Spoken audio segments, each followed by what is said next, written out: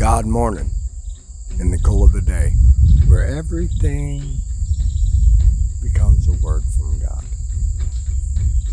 What did I say? Oh, where everyday things become a word from God. A word from God becomes an everyday thing. I'm tilling up the ground. It's tilled, actually. I've done it. And then we're going to transplant these barely surviving plants from this 8 inches of soil I put in there. The rest is those gumballs that fall from this tree and the leaves that came up from under this tree right here. And then there's 8 inches of soil, and they've been struggling all summer. They produce fruit, but very little. We're going to transplant them. We're going to consider these Christians, but Christians without much root. And we're going to transplant them into good soil and show you what soil that's mixed with fertilizer and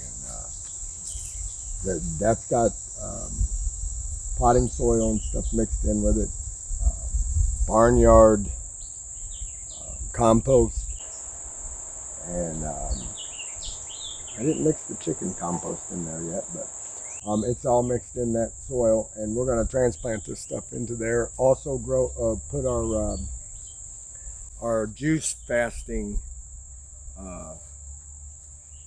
vegetables that me and Fru I was in 2011 when I watched Fat, Sick, and Dying. She watched it around that time too.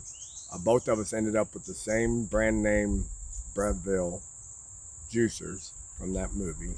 We both did the fast. We both received miracles from it, and it changed our lives. And here we are today. Now we're planting. That's let's see, 2011 when I did that. That's over 11 years ago. And now we're planting our own vegetables to make our own juice that healed us from way back then. So we're experiencing more and more miracles out here. I told everyone a couple years ago that I had a miracle garden that God gave me, and that's what I'm doing right here. Just didn't see it then. Maybe you can't see it now. I guess it all depends on what you see. You know, I always used to think I saw things different than everyone else.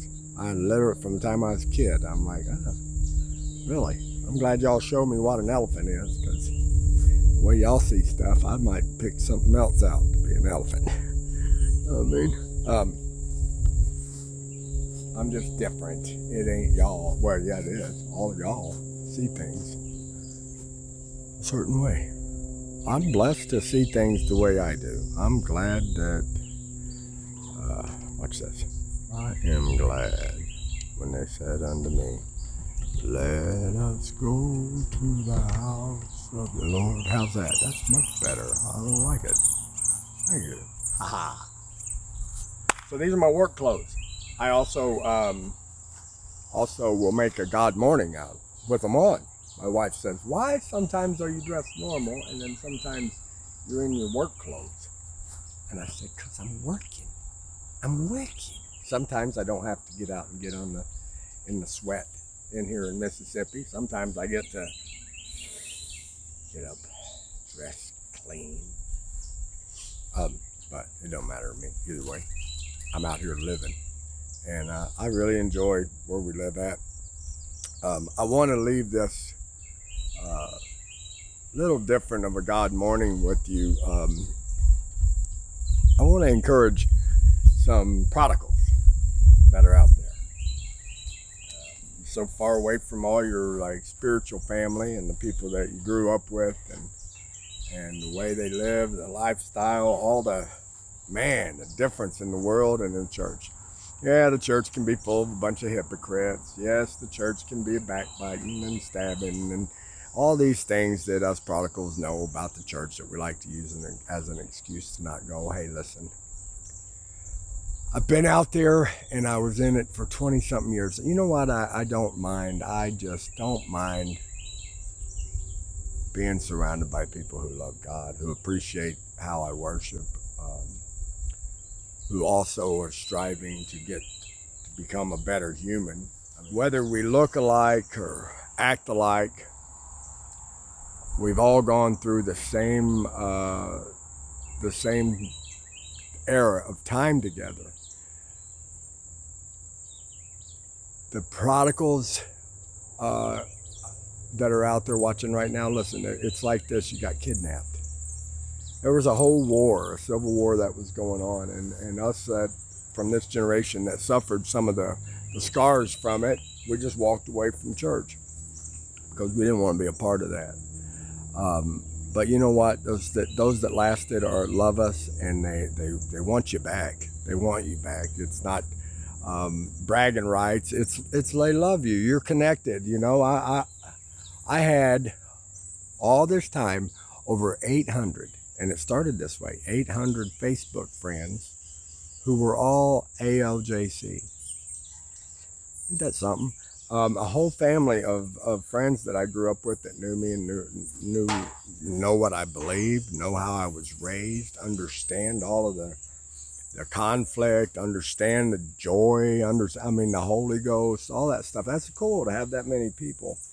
But I wasn't, connected with them in any way. I couldn't hardly discuss anything with them because of my view, my perception of them, and their perception of me. And now that I've come full circle, it's been 4 years now, perception, God helped me have a different perception, and also helped the church have a different perception. And the longer we're loving each other, the more we're around each other, the greater that perception God begins to heal. And it's healing blindness. And that's caused by this shall all men know that you're my disciples, that you have love one for another. So here's what I want you prodigals to do. Know that the church loves you, the people you were grown up around, the pastor's family, all of those folks that you hung out, they love you. They're not concerned with all the sin you've committed. They're concerned with you coming back and worshiping God with them and having a testimony to share of God's grace and mercy, like as of mine. And the way it helped me, my wife, I had a really, really bad view of religion and my culture. That's how my wife healed it. She said, David, why don't you just look at it? I look at it as a different culture. It's inside of America.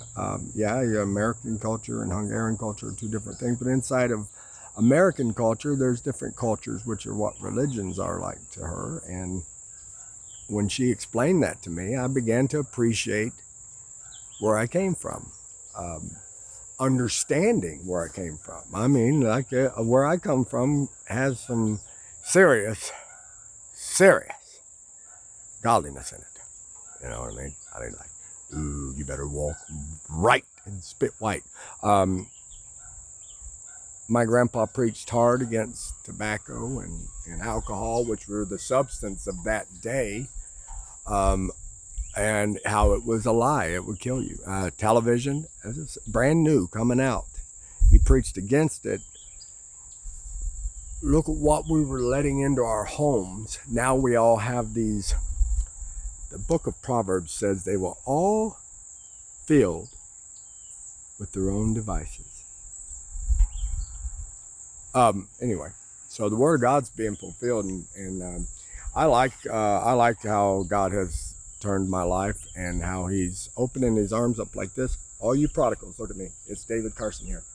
Come home. Come home. That just reminds me. I'm going to go get my guitar. Hold up. Very special moment. And I'm back. So the prodigals, it's not something that like you want to be proud of. It's like, whoa, prodigal, man, I don't want to be a prodigal. Shh, shh. You're fulfilling the word of God. If you allow this to sink in, it's a privilege to fulfill the word of God. Someone has to do it. It was you. Now, rejoice in the fact that your father is the prodigal. He's lavish with grace, mercy, throws a robe on your shoulders, puts a ring on your finger, kills the kills the fatted calf. Anyhow, that's hard to say. why don't I just say he kills the big calf, you know, the nice one, the one saved up for a big roast. That's our daddy. And you know what? He's our Heavenly Father, our best friend. No one's ever been where this man has been. He never lets go. Oh, Jesus, he never lets go.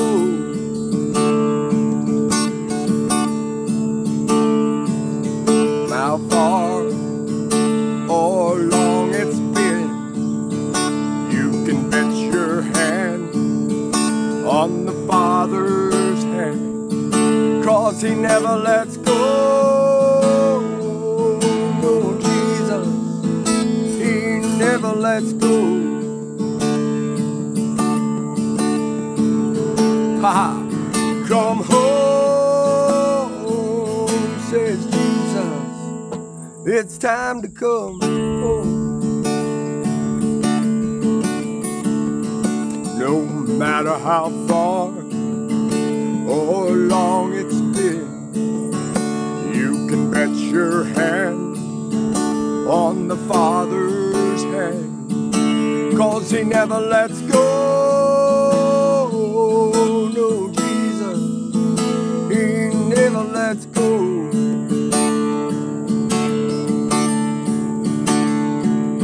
Come home, says Jesus. It's time to come home. All right, prodigals, you're part of this fulfillment of the word here at the end. I believe it's a big old tribe of Judah worshiping God that brings, you know, how the Lord of hosts, that's Jesus, you know.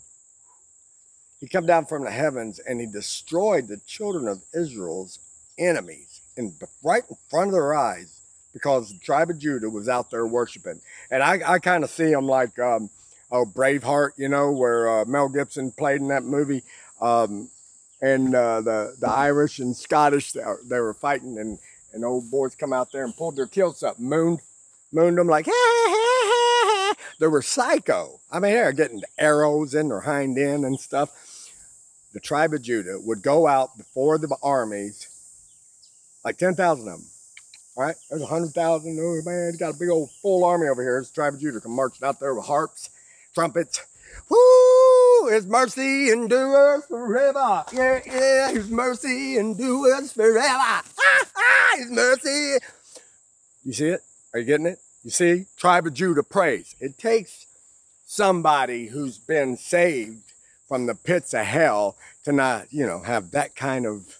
Woo, he fights my battles. Woo, woo. And sometimes when I'm like overwhelmed with battle, I'm just praising him psychotically, because I remember where I was like 4 years ago. I'm like, wow. The second coming of Christ, I mean the Lord of hosts, appearing in the clouds. I'm just saying, you're part of a fulfillment. You're a remnant. Get off your prodigal hind end and start running home, because your daddy's waiting for you. There's a party to have.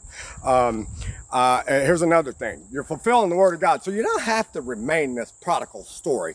You come running home, poof, and just like I'm standing here before you right now, hustling, shepherding, the prodigals, come on home, come on home. That's fulfillment of Ezekiel chapter 30. The good shepherd. See, where God brought me from, I can go right back. I know exactly how they feel, you feel. I know exactly what you're battling with, all the addictions and stuff that you tried to, you know, replace this Holy Ghost comfort with to help yourself feel better through this time of what in the heck's it are we doing? And here we are. I'm here with you. I did it 4 years, boys and girls. Now come on in. Come on home. Jesus is calling the army, the tribe of Judah. I need some praise warriors, so we can call down the power from heaven. All right, lift up holy hands. That's a 15-minute 15-minute God morning. We're calling the prodigals in, and I'm calling the prodigals to come in and be the tribe of Judah with me. I need some psychotic praise and unity. I believe that if what I experience in worship, I can get others to, which you just bring some prodigals in that, you know, need some deliverance, that's been delivered, then gets loved, like hadn't felt any love. All that stuff just makes you dance. Now, I need somebody, because I have this feeling that if there's more of this, that the clouds open up and fire from above starts to fill the place where we're sitting. You know what I'm talking about? Where they're sitting. Let's call down the fire from heaven. How they did it in the Old Testament, His mercy endures forever. Man, I know all about His mercy. I'm so glad that I didn't get the things that I deserved getting. Showed me mercy. And instead, He filled me with grace. Gave me all the stuff that I don't deserve. This is the garden I've been talking about for decades. Good Lord, He's good to me. And I was a sinner. Lost and undone. God morning. There's hope in Jesus. Up, I'm going to let you sing one more song. Singing one more song. See how that happened? Because this is my show, I can do as I please. Is that in tune? No.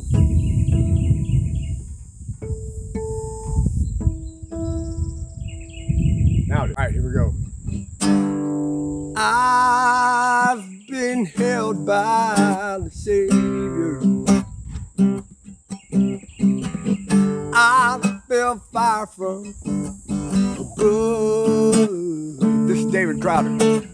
I've been down to the river. Yes, I have. I ain't the same. I'm a prodigal return. That's why I sing, y'all. My hope is in Jesus. I thank God my yesterdays are gone. Oh, my sins are forgiven. Yes, they are. I've been washed by the blood. Now see these shackles? See these shackles?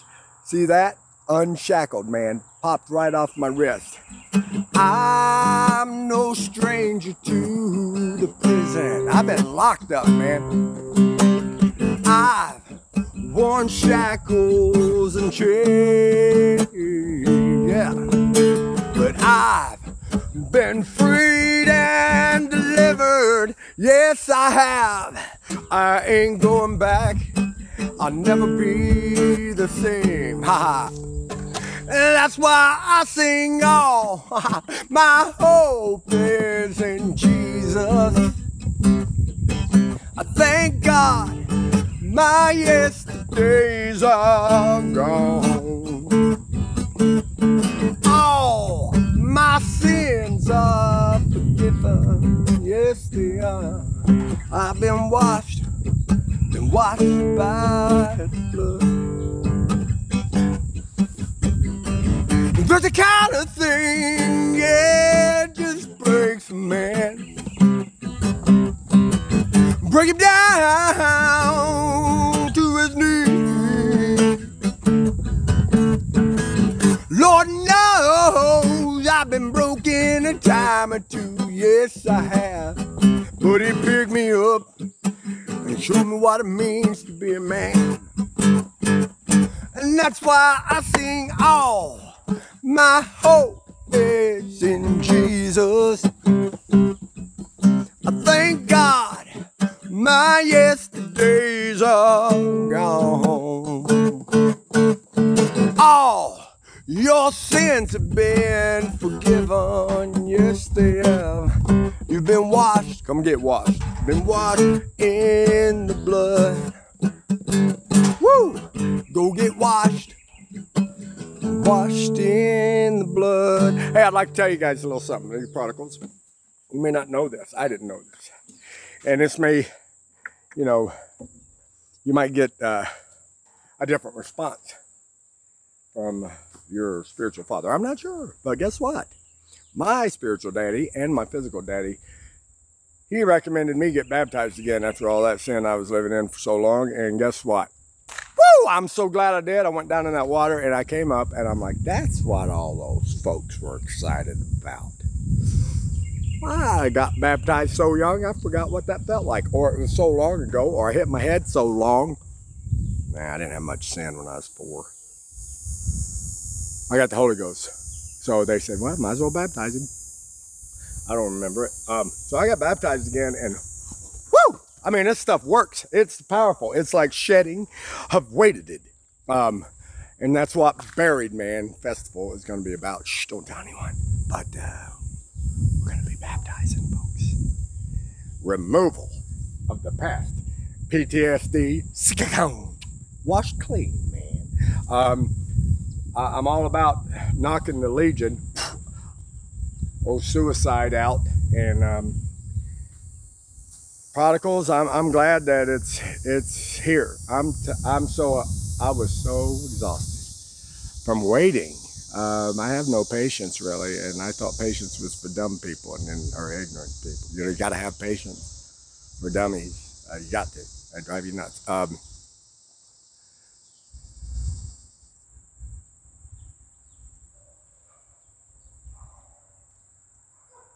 Okay. Focus. We are at 21 minutes. All right.